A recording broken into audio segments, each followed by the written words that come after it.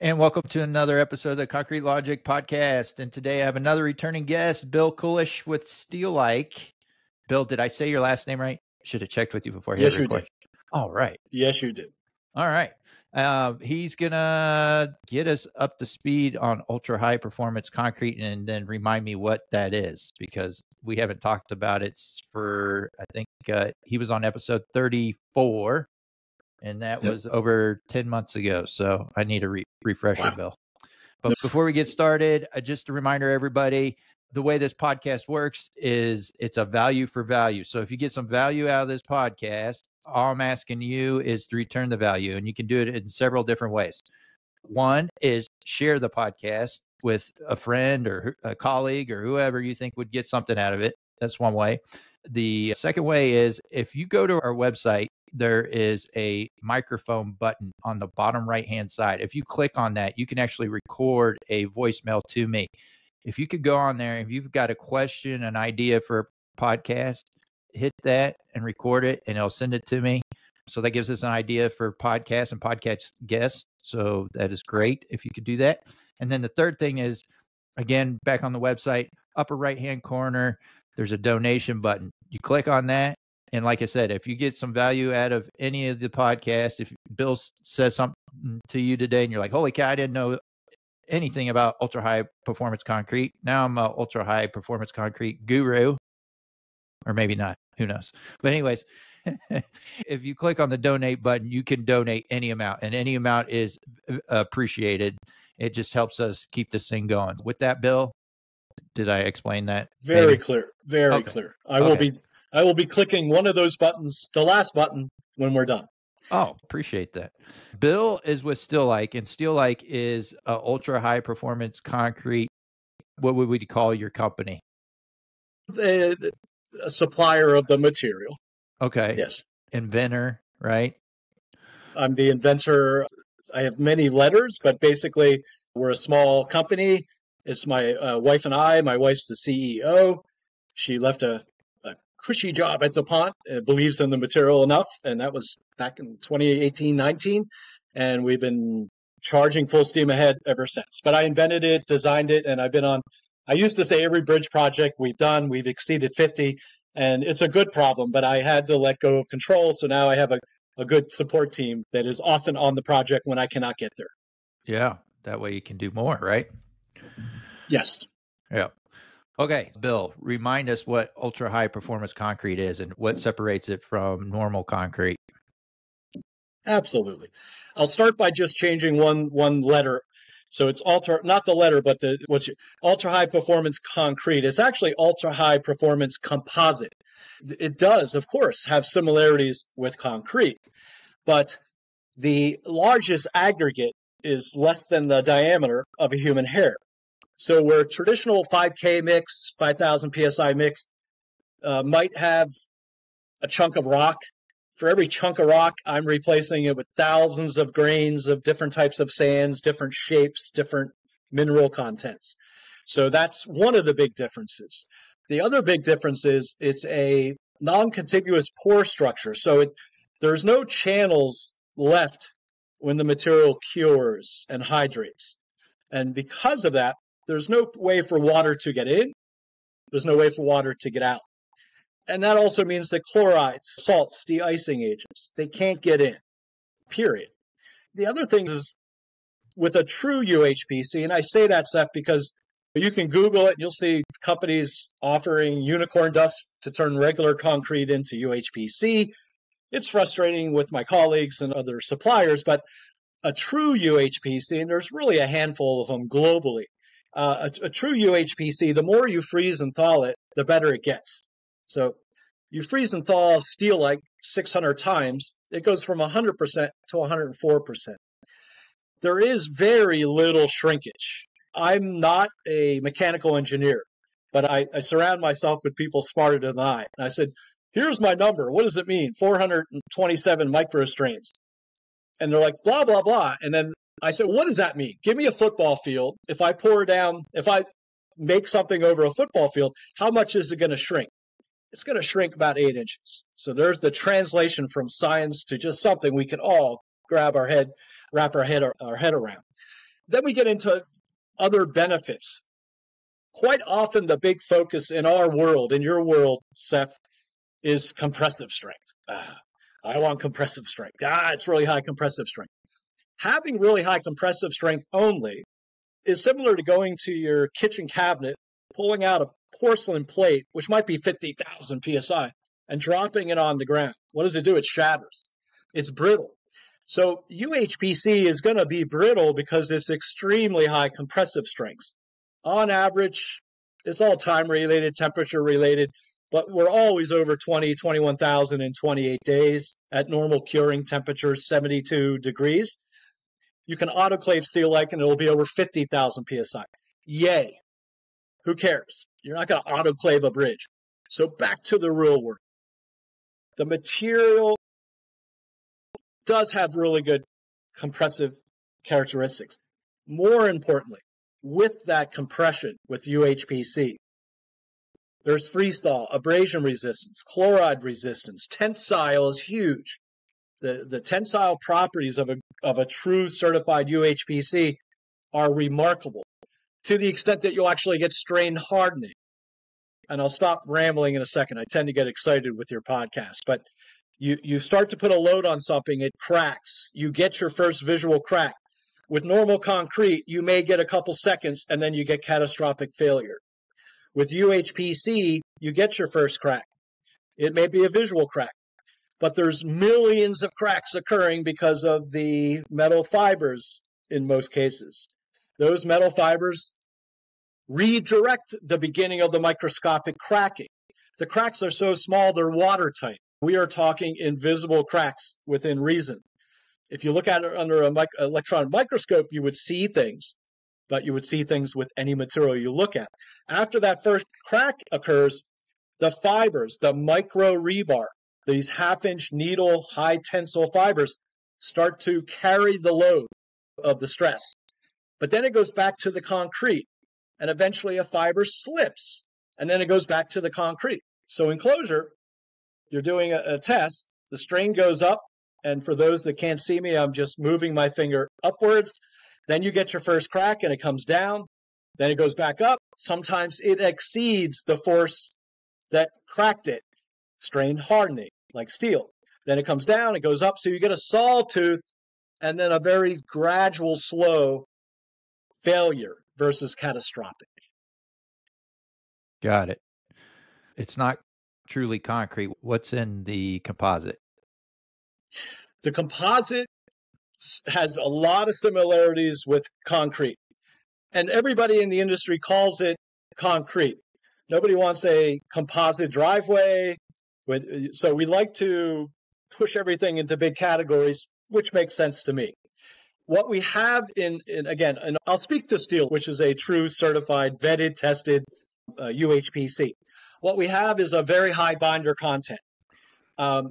Ironically, because many of those binders are post-industrial waste, we actually have something that has a lower carbon footprint overall. When you factor in the life cycle cost, you encapsulate something, a bridge, the deck is worn out, the salt's got in, the steel's starting to get attacked. You clean it up and you put down let's just say a 2-inch layer of UHPC, you're now fossilizing that bridge. Because there's no big aggregates, there's extremely little air. Because there's so much binder, not all of which is cement, there's so much binder in there that it's sticking to everything. And you put all that together, and the answer to your question is, yes, there's some unicorn dust, which I'm not certainly going to go into the exact recipe, but for the most part, it's over 40% binder, 55% of the right aggregate, very little water. Average water cement ratio is 18. I say average because when you do an overlay, it might be 16. Much less water, which means what is what you get. There is no creme. There's no cream. You do not trowel UHPC. It's self-leveling, self-consolidating. It's a composite. But for this podcast, we can certainly call it ultra-high performance concrete. Okay. Yeah, to explain what it looks like, because I've seen your videos that you post on LinkedIn. I think before we try to explain this, but I don't want to call it it comes out almost like if you were squeezing a toothpaste tube and watching it come out, something like that, or out of a caulk gun, the caulk coming out of that. It has a whole different look to it than concrete. And then when the one video, you stuck your hand in it and moved it around, and it just stayed together when you were moving it around, didn't separate. So it was almost like taffy was getting pulled, is what it looked like to me. That's a great definition. And I enjoy speaking to people like you because you have construction knowledge and background. When I make you smile or take question to what you're watching, I've achieved a big part of my goal from the beginning of the creation of this material. There's some really cool words to use that are just statements of science. Non-Newtonian fluid, thixotropic properties. If you take enough starch and you put it into water, we've all seen videos where you can run over it. If you stop, you sink. So this is a solid and a liquid at the same time. It comes out the chute. As long as the material is moving, whether it be from discharging, mixing, slapping, flowing, it's a liquid. Once it stops moving, it's the closest thing to a solid you can imagine. If you took your fist and punched it as hard as you could, you would hurt your hand. But if you put your fist and you just slowly let it go, it would sink in like quicksand. That's a big part of the advantages of it. It's more dense than water, so it'll displace water. We were doing an all-aboard Brightline project in Florida, and it had poured massively.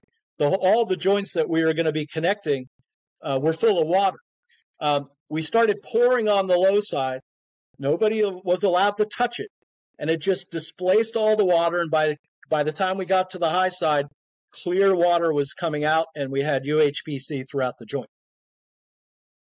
Yeah, I've done that with regular concrete, but I won't tell you what job that was. It was a long time ago. We got caught in a downpour, and it filled up a beam, and so we pushed the water out with the concrete. Yeah, that's cool. So you hit on it. The type of projects this UHPC is on. It's normally I see the videos of bridge projects, and you're either repairing. It looks like you're repairing a section of it, or like you said, an overlay.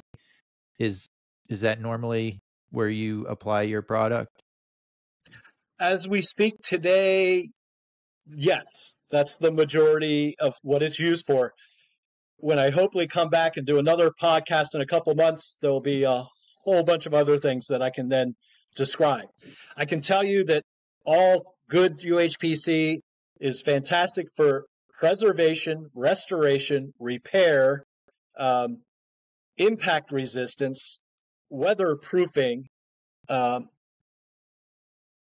You're not going to see, at least in the United States, you're not going to see too many bridges or highways made completely out of UHPC.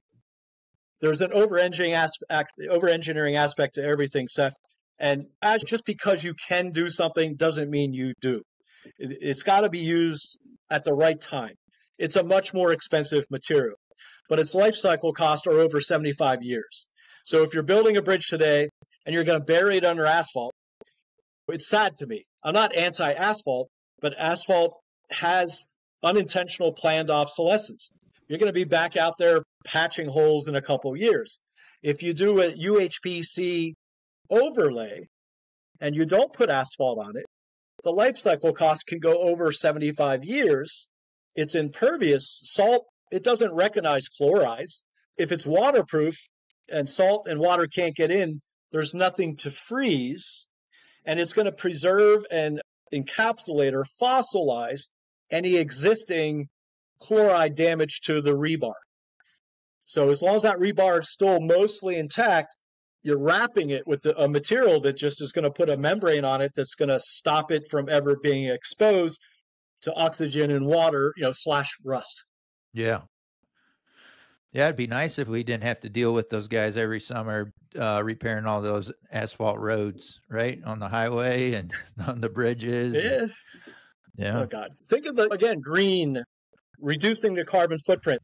I get it. I'm with it 100%. Making Portland cement requires a lot of fossil fuels. I was watching a documentary the other day on the water cost, the water footprint. And for the average bowl of curry, it was 2,000 pounds of water.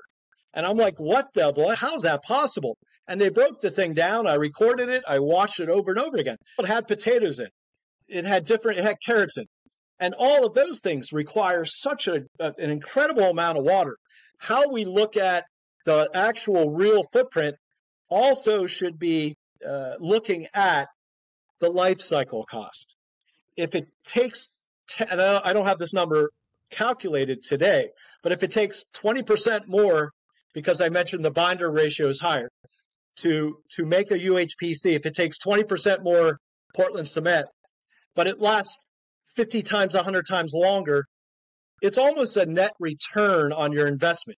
Yes, you put in a material that may have a higher carbon footprint, but at year 30, you're not ripping it out and replacing it. Asphalt, petroleum-based product, it gets hot in the summer. It's wearing tires down faster. Air conditioners have to be turned on more. There's just so many variables when you truly look at life cycle costs.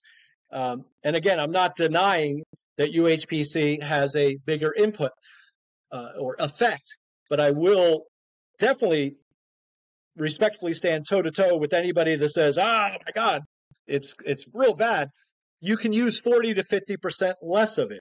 So you got a material that has less carbon footprint, bringing trucks to deliver it, bringing trucks to remove stuff, getting rid of more earth than you need to when you can remove 40% less earth, putting down 2 inches on a bridge that's going to most likely last over 75 years, it really starts to make sense. And at year 30, 25, 30, that higher carbon footprint from day one has broken even with the recycling cost. Look at repairing a bridge. You have to factor in inflation.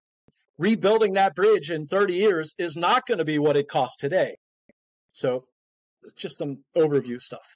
I totally agree. We're getting too wrapped up on, I think, the CO2 thing, and not missing. We're missing what you're talking about. To me, the thing that pops in my head is you could either put all your money down like a deposit up front and make that investment now, or you can go with something cheaper that you pay month to month, and then eventually you're going to have to pay a whole replacement 5 years down the road. That's the type of material that we're using out there right now because, I don't know, we just like to spend money.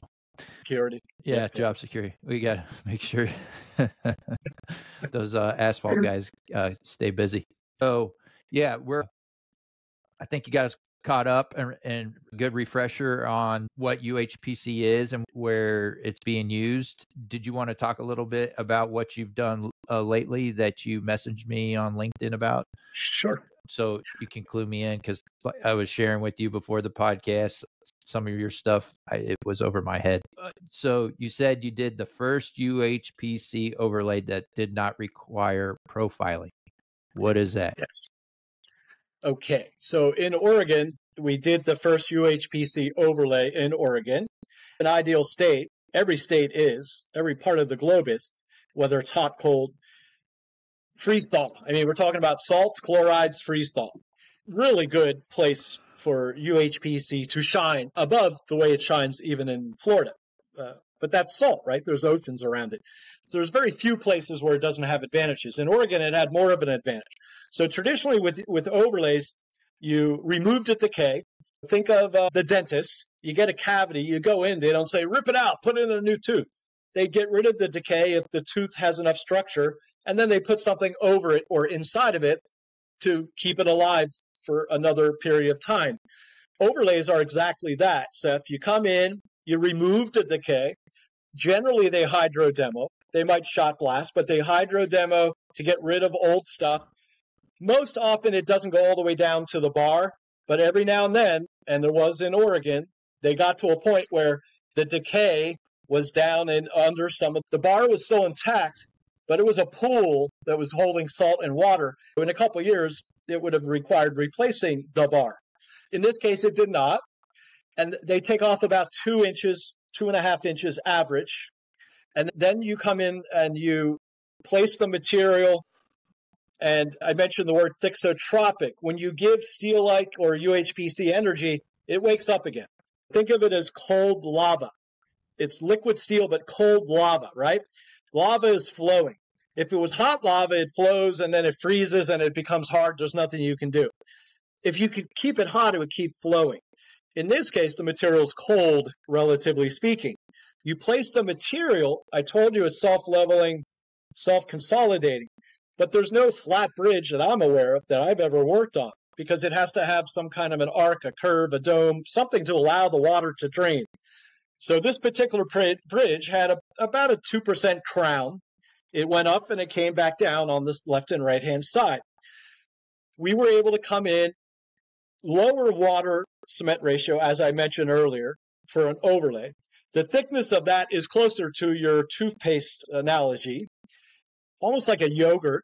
The material was placed down, and then all of us, meaning all the suppliers, we put a vibrating truss screed or a vibrating screeding machine right over the freshly placed material. It vibrates, but it only vibrates the amount of time the mechanical device on the screed is touching the material. What happens when you vibrate Steelike? It becomes liquid again. But as soon as you go over it, it's no longer vibrating. It becomes a solid again, or a semi-plastic material, i.e. the whole bridge could be covered, even though it had a dome, a pitch, a crown, and the material didn't just flow off the sides. So it's a paradoxical thing. I'm telling you it's self-leveling, but I'm telling you that it'll self-level to a point, but then it'll stop self-leveling. Normally, that whole process has to be done, everything I mentioned. What we were able to do was, and it was because of this incredible contracting the contractor was amazing. They embraced the differences of this material. Sometimes we get contractors saying, I've been doing this 20 years. You're not telling me anything. And the problem is it's a composite. So they're trying to treat it and project it as if it's concrete. And then they get red in the face and they get pissed off and the material's defective. It doesn't happen often, and we've never failed a project. It can be really frustrating. These guys embraced it, and we did a rehearsal. And we did a full-scale mock-up, 20 feet long, 10 feet wide. After we'd spent 2 days doing that, we hit the actual live bridge. So it's 4 lanes with 2 shoulders. Traffic is going by on one side, and they close the other side. And we come in with, in our case, our method is a ready-mix truck because we can make 7 yards of material, which won't impress you, but 7 yards is a lot to mix of UHPC in a ready-mix truck. You add the water after you add the powder. So if you try to put more than 7 in, it would just start coming out the chute. That's the limitation of 7 yards. We serpentine the material down. They vibrated it with a vibrating truss screed, immediately sprayed it with wax to eliminate tarping. And to everybody's happiness, the state came back the next day and said, you don't have to profile this. The specification said it has to be within an eighth of an inch over every 10 feet. So you couldn't have a half-inch bump or anything over a 10-foot area. And we kept within that eighth inch. So the only thing and that's called and I know most of you guys know, that's profile. That's where you're trying to shave off the high spots and get everything flat. They didn't have to grind the bridge. The environment was happy. Traffic was happy.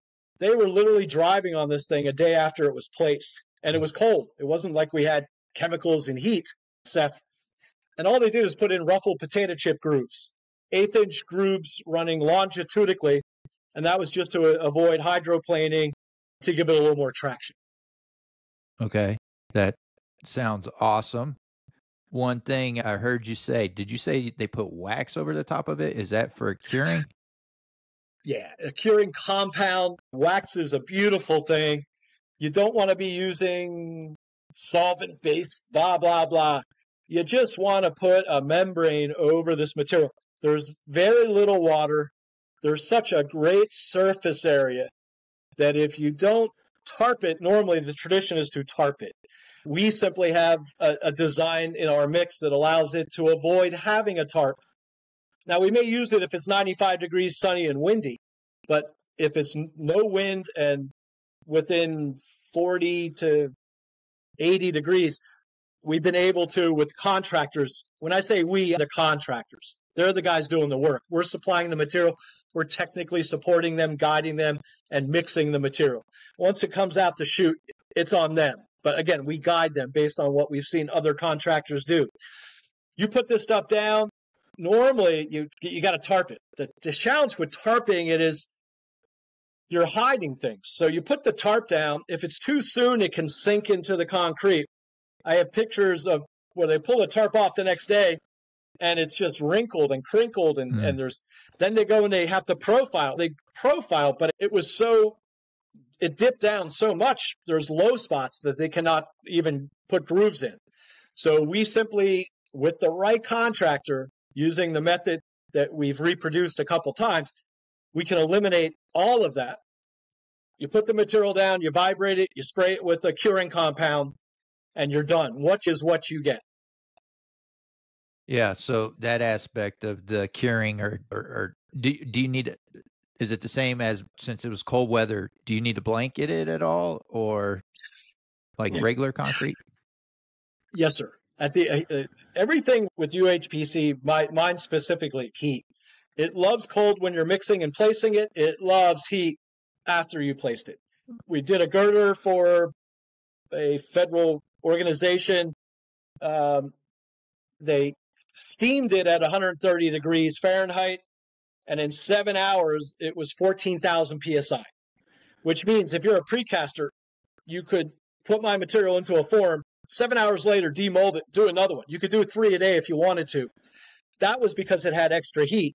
If there's not heat, obviously, the exothermic reaction, when it's cooking, when it's creating, crystallizing, if it loses more heat than it generates, Seth, you'll get there, but it just takes such a long time. We wanted to trap any heat we had because it was like 55, 60 degrees. At the end of the day, it was a sunny day. So we let everything get as warm as it could with the sun. It was going to drop to 40 degrees. Then they put a blanket over it, not a powered blanket, but just an insulating blanket. And that trapped enough of its generated heat to allow it to accelerate to where they could be driving on it the next day.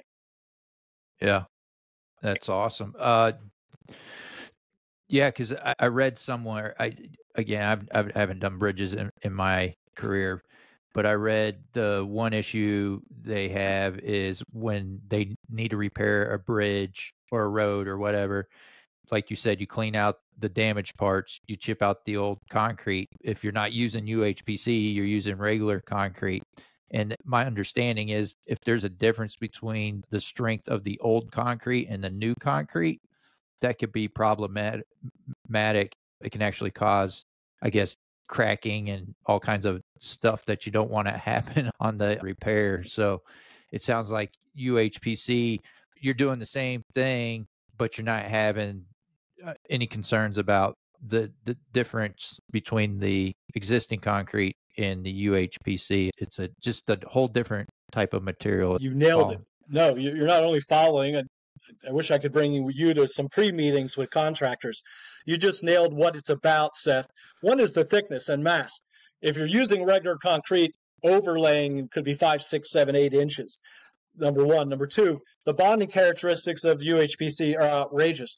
The particles are so small. Some of them are submicron, nano, and they're going into things that you and I don't even see, little scratches and nooks and crannies. The other thing is the expansion contraction coefficient. And so we have bond, expansion, contraction capability.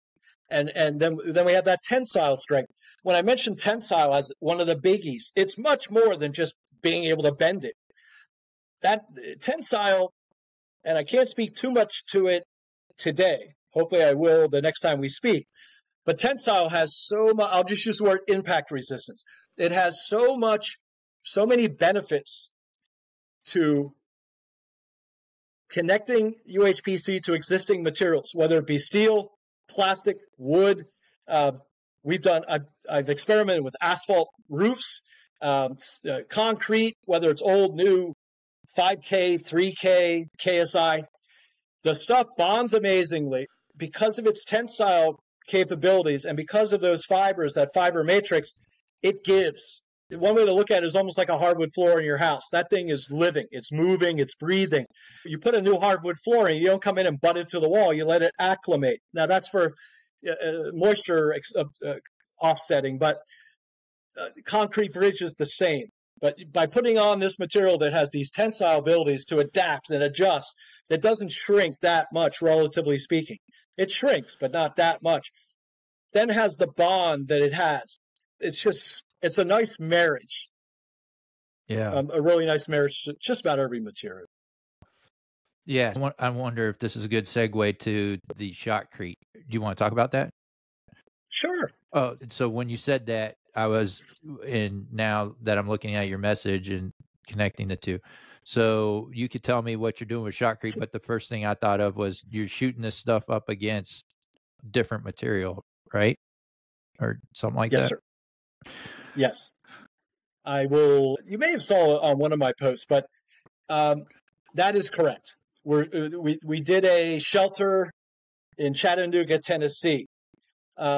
We've done a design beam by Cherie, a great professor who is semi-leading along with a couple other handful of professors, and Ben Graybill at the FHWA, and Zach Haber down in Florida, and Rafiq. There's just so many people that are constantly proposing academic ways to prove these things. We pick up, thanks to them, and we turn it into a physical representation. Case in point, we're in Chattanooga. They wanted a shelter that was basically tornado, hurricane weatherproof, but could be erected quickly and would provide a quality of life for the people that would be in it. So they basically took a rib of 3D printed, like a big 3D printed matrix. Then they filled it full of foam. Then they shaved it off. So you basically had this 4-inch wall with an incredible R rating, and they put it on a platform, the floor. Then we came in and shot about an inch of material over the whole thing. And it's just, A, it's so logical. B, it was bolted to the ground. It's just a beautiful piece. And that was done with shotcreting. Why wouldn't you spackle it? Because it's a non-Newtonian fluid, because it has thixotropic properties. You could do it, but if you've ever played around with decorative concrete and you're trying to, or spackle, and you're trying to trowel up, you trowel up, 50% falls down. You trowel up, 50% falls down. Eventually it sticks. But every time it's falling and stuff, it's losing some of its water and characteristics. When you're spraying UHPC, nothing could be better. It's atomizing the water in the air. So it goes from a liquid to a gas back to a liquid over a 12-inch period. So you're pumping the material. In order to shotcrete, you got to be able to pump. And then it's at the nozzle and it's being pumped and pushed like a heart. And then you have to inject air to atomize it so that it sprays. When you see spraying, very little of it has to do with the pump. It all has to do with the air injection. The pump has to keep up with supplying the material that then gets sprayed or turned atomized by the air. Then it hits the wall. What they're finding out is the characteristics only improve when you shotcrete UHPC. The challenge of it, and why it took 3.5 years and a lot of R&D funding, the challenge was the metal fibers and the thickness and density of this material. If you just go and you just rent a concrete pump, the ones that go 30 stories or the ones, cute little things that make a wheelbarrow's worth and they pump, and you try to pump, you have a lot of internal parts. You have ledges. You have things touching the concrete internally. And now you have these god-awful, although they work, hypodermic needles that are 300,000 PSI tensile strength. They don't bend is my point. Now you're trying to pump that thing through with a very low water-cement ratio. First thing you're going to get is friction, which means you're going to get heat. I mentioned earlier that UHPC loves heat once it's placed. So you can get into a situation where it clogs. It only works for a while. And then when you're all done, it could take 6, 7, 8 hours to clean it because you don't want UHPC sitting in there for a half a day. It's over. You're going to throw away your thing. So we basically paid homage to an existing technology, a squeeze pump, but we had to modify the heck out of it to make it not fail. The first one we bought off the shelf clogged up in about 5 minutes. 4 years later, it works. We run it all day long. We did bridge joints for pumping in Illinois, and we did the shotcreting, the spraying at Iowa State University, and we did the shelter down in Chattanooga, Tennessee. No problems. Everything went well. So we like spraying when it makes sense to do it, just because you can. I have guys now, contractors saying, we want to spray. I'm like, why? Because we want to spray. And you got to have a reason to do it. So are you thinking the spray is going to be for structural repairs, like vertical applications, or what are you thinking with it? I'm thinking hardening, whether it be nuclear power plants, whether it be the spark plugs on electric plants, hardening. I'm thinking protecting, encapsulating, restoring. You got a bridge and it's just rusting, but the majority of that metal is still intact. 60, 70, 80% of it is still fine. You're not going to rip the girder out and redo it. You could spray layers of this material, sandblast it, spray layers of this material, and just like laminates are with wood, multiple layers are stronger than one thick coat, and you got yourself an encapsulated, fossilized, hardened, strengthened steel girder. You could spray buildings with it. You could spray anything your imagination can think of as far as spraying.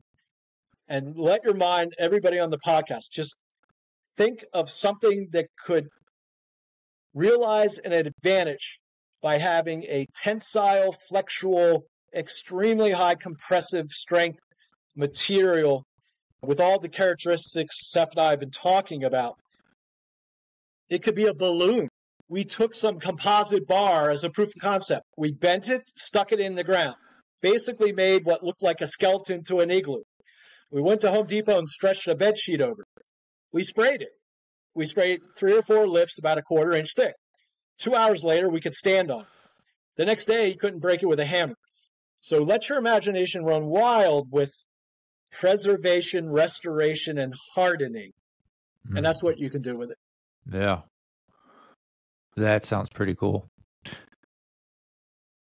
I think this is a good spot to end today. Do you think we captured everything you want to talk about today, and then you're going to come back here in a few months and share the other stuff you're working on?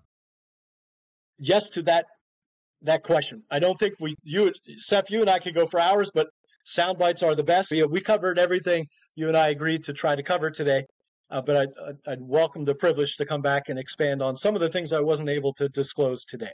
Yeah. No, that shotcrete part, I think your timing is fantastic, because I think we're going into a period of restoration and renovation and repair. If folks want to reach out to you, Bill, what's the best way to reach out to you? Bill at Steelike, Steelike, or just steelike.com. STEEL, the word steel, IKE, one word, one L. And that's the easiest way to get me. Or reach out to Seth. Thank you, Bill. I appreciate that. Yeah, anybody that's on the podcast, if you're having a hard time, get a hold of them. Get a hold of me. I'll chase them down for you. All right, Bill, thanks for doing this again. And folks, until next time, keep it concrete. Excellent. Thank you, Seth.